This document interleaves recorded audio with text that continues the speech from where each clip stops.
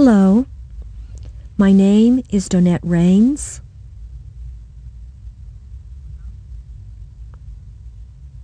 And I'm of Creek Indian heritage. That's who I am.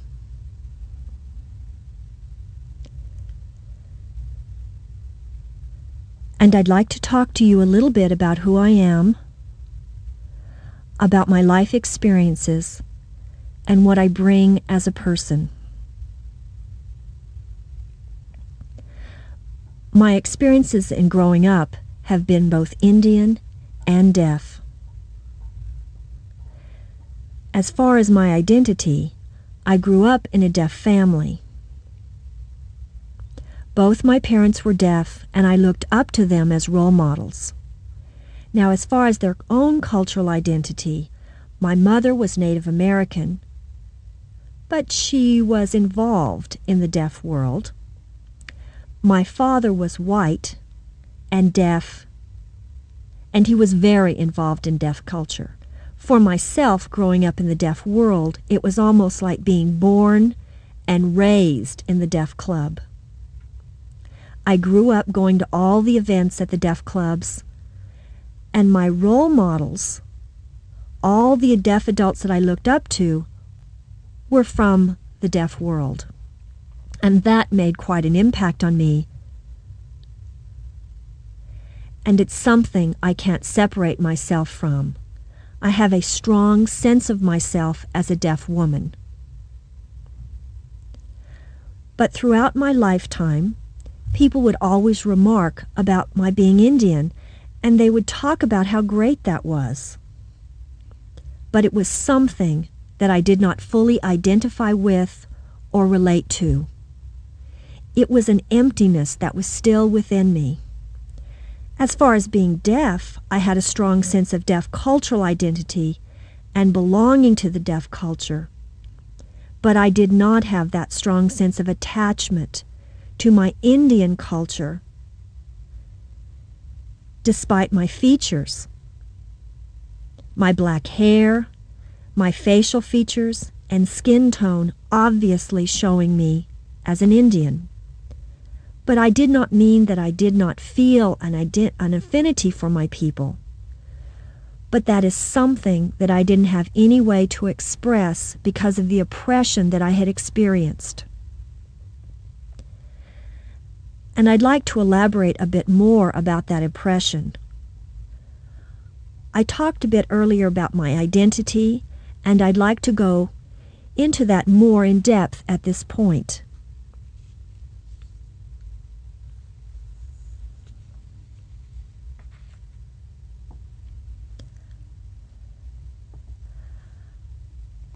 I have received a lot of negative feedback about my Native identity throughout my childhood. There wasn't any type of support system for my Indian culture. There was support for my deaf culture, but I didn't receive support for my Indian culture.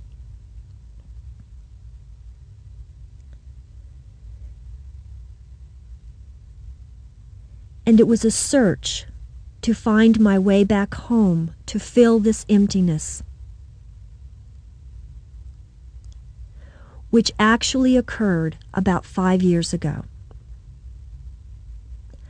I finally made a decision to go to the Intertribal Deaf Council Convention, or IDC, which is a newly formed organization of Indian deaf people that had just been established. I was there at its inception, and the reason I went there was for myself.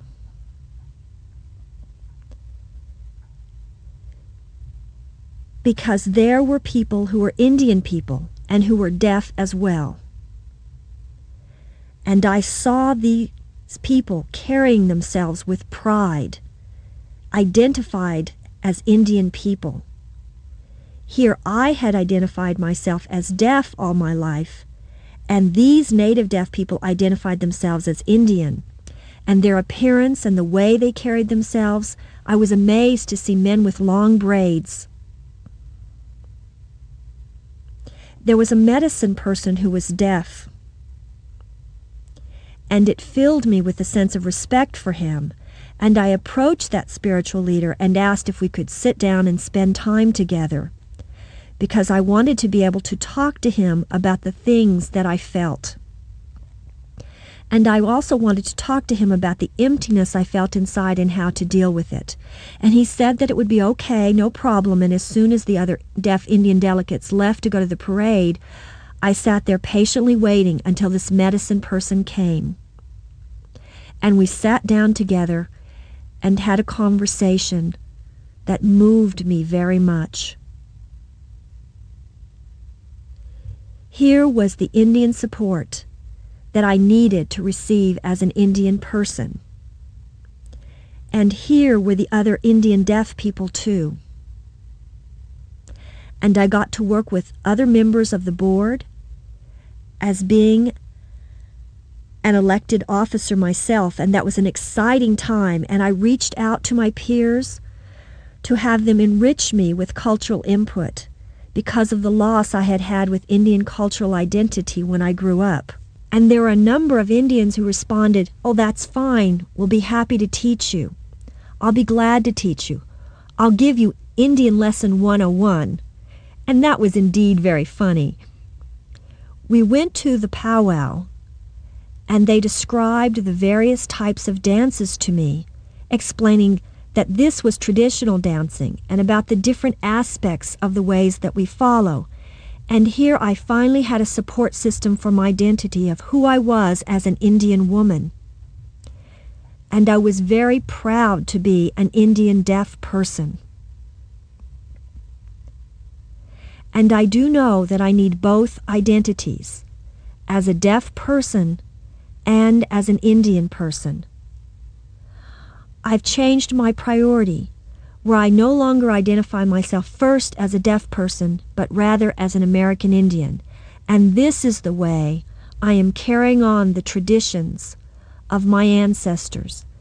And this is something that the Great Spirit has given to me to be able to share with others. And this is important.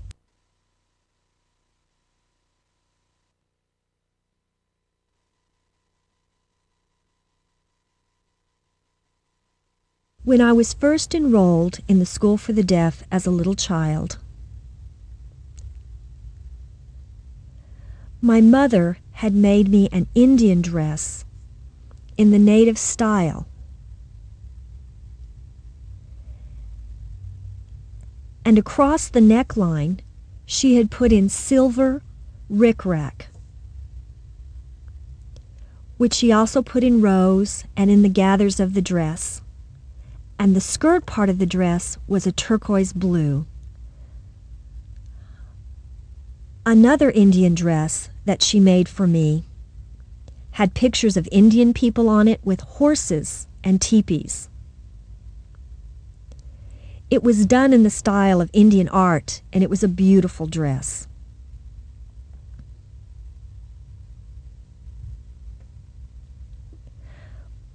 My mother would also braid my hair, and that's what she did on the first day of school for me. And at that time, my hair was down to my waist, and she always braided it for me. Now, staying at the residential school, I wasn't allowed to come home except for the holidays. It was a place we weren't allowed to leave until time for the holidays. Of course, I enjoyed my time there, even though I didn't have any connection to my native culture. Sometimes I wear my hair back in a ponytail, and there was a dormitory supervisor that really hated to brush or comb my hair. She had no patience in getting through the snarls when I would holler out in pain, so one time she gathered my hair back as if she were going to put it in a ponytail and whacked it off with a pair of scissors. And she went so far as to laugh about it, making fun of me, so I wasn't able to have my hair at an even length that the other girls had at that time. She had just pulled it and gathered it at the back and chopped it off. This is something I really couldn't get over. And for many years, every time I saw this storm parent, I felt this rage and hate towards her. How could she have presumed to do something like that and ridicule me? It was something that made my mother very angry. This dorm parent hadn't asked for permission from my mother. It was something she just did on her own. And of course my mother was very upset about that. That's an experience that caused me a lot of pain and carried with me for many years.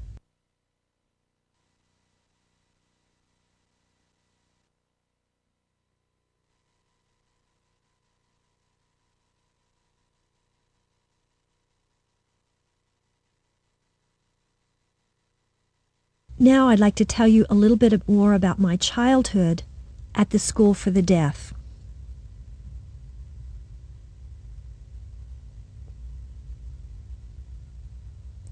My grandmother came with my mother to visit me from Oklahoma, and I was very excited that my grandmother was coming to the School for the Deaf along with my mother. And they drove all the way from my parents' home. It was a 3-hour drive. And they did this because my grandmother wanted to be able to visit the school.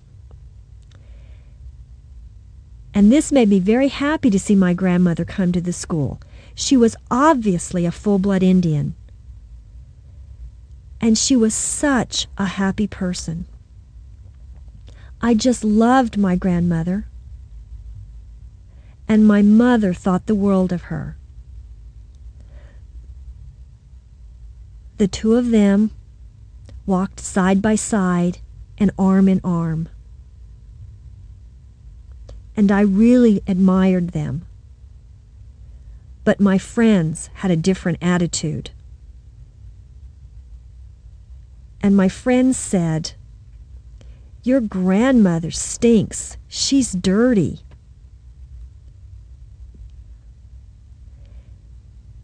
And here I was, stuck between my friends and my grandmother, who I loved. I didn't know what to do.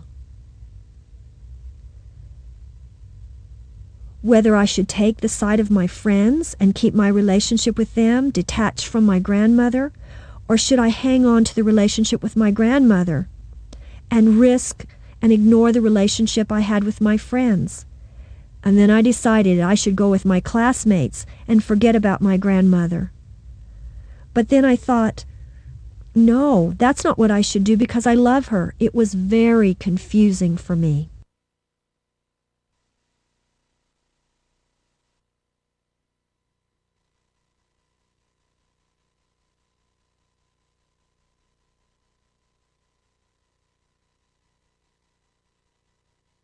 At the School for the Deaf, my friends that I used to hang out,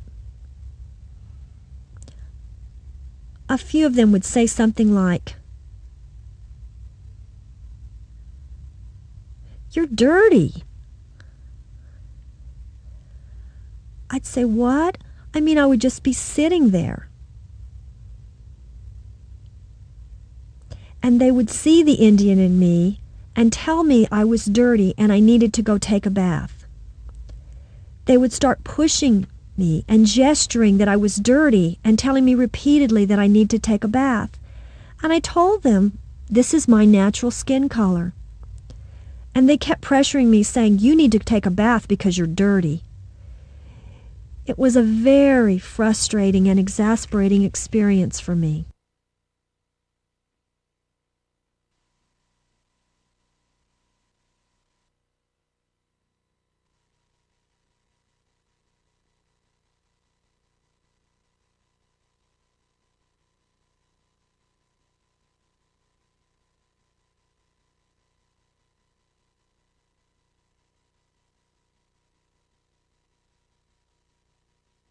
You see a lot of Indian people who wear their clothing with the color black a lot.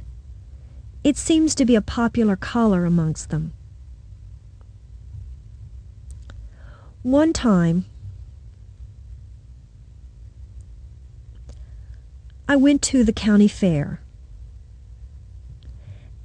The crowd was milling around, the Ferris wheel and rides were going, and the people were buying their tickets, and I was looking around, enjoying the fair when I saw 4 or 5 Blackfeet, and then again they could have been Shoshone. I'm not really sure, but it was very obvious. When I saw them walking through the fairgrounds, the men had their hair down to their waistline with braids, and there was a woman with them, and this really got to me.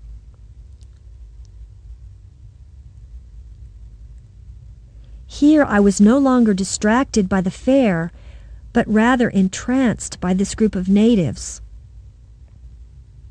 who were the same as I was. These were my people, and I just watched them. I came alone to the fair without any friends. I stood there watching them. At this time I was 13, maybe 14 years old. So I decided to take a walk behind them following. What I really wanted to do was to get a pencil and a paper and to communicate with them. But I didn't have any on me. I wanted to let them know I was Indian too, but I really couldn't deal with this issue that I had of approaching them. I wasn't really sure where my fear came from, but still I felt this bond with these 4 people who were walking around, enjoying the sights of the fair, taking their time and enjoying talking to one another. So I just followed behind them, watching and thinking. And finally I left without ever approaching them.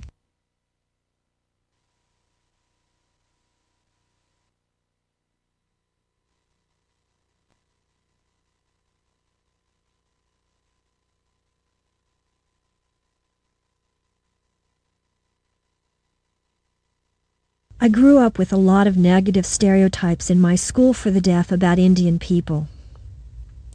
You get the same thing from the media, TV, and movies as well. They portray us all in a very bad light, and with all this bad press going on, I felt that it was something I just couldn't come out and identify myself with. I tried to keep a positive frame of mind. Nevertheless, I would see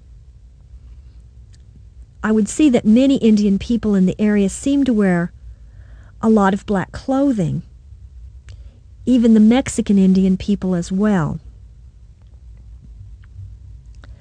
But not wanting to identify myself with them, what I did was refuse to wear black clothing, absolutely. But with shoes, I might wear those that were black, but never a top or anything. I didn't want anything to do that emphasized my appearance as an Indian. So at that time I was thinking I needed to identify myself as an American, as a deaf person. And I do recall buying very colorful clothing all that time, and for many years never wearing anything black until my early 20s, when I finally bought my first black top. It's kind of an odd feeling to be wearing something black. And at that time, it was a new experience for me. I didn't feel like it affected my identity, though, in any way. I was still who I am, Donnette Reins, and I saw that it didn't have any negative effect on me.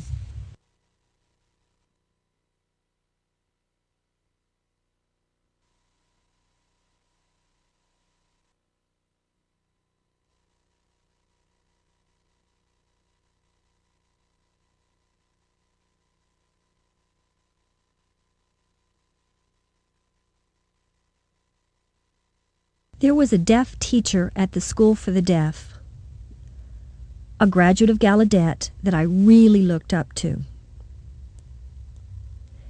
This teacher was a deaf role model for me. And I remember the time that I was in high school that this person was the advisor to the junior NAD and me as president. And we worked well together. But he always liked to joke with me. He was a funny person. And he would tease me about being Indian. And one thing he used to always say is that my face would fit perfectly on a totem pole. And I didn't know how to react to that. But it was a line that he used often. Your face should go on the top of a totem pole. I really didn't like it. But instead of hating the teacher, which I couldn't bring myself to do, I started hating totem poles.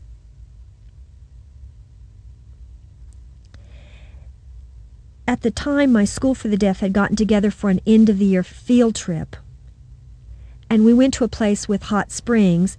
We all rode there on a school bus, and when we got to this area, the name of the town was Shoshone, an Indian name, and they had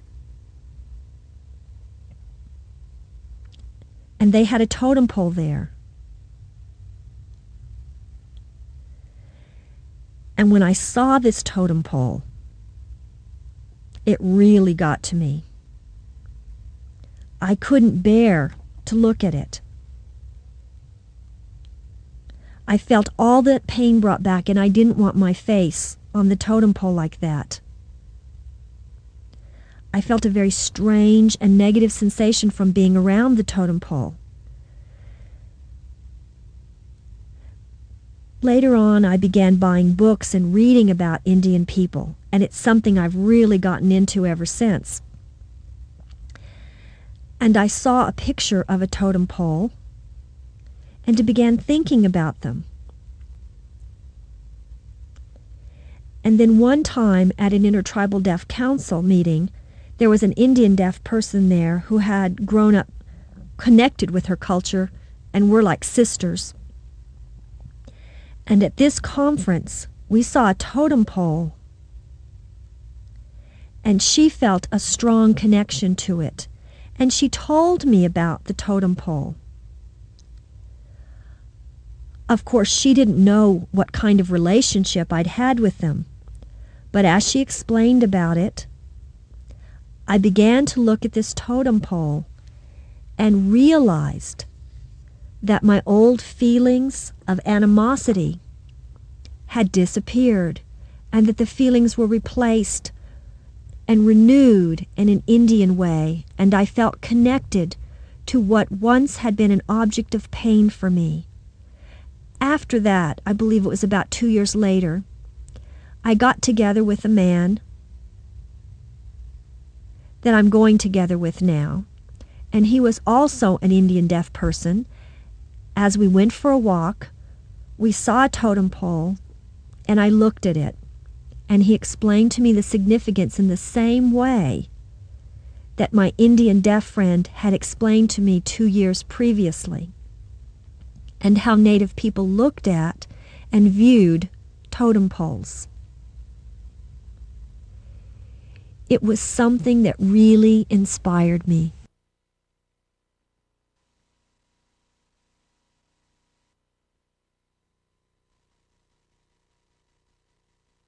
I want to thank you for giving me the opportunity to share my feelings and my true appreciation of being able to share who I am as an Indian deaf person, and to share so that you will have some understanding of my identity as Indian and deaf.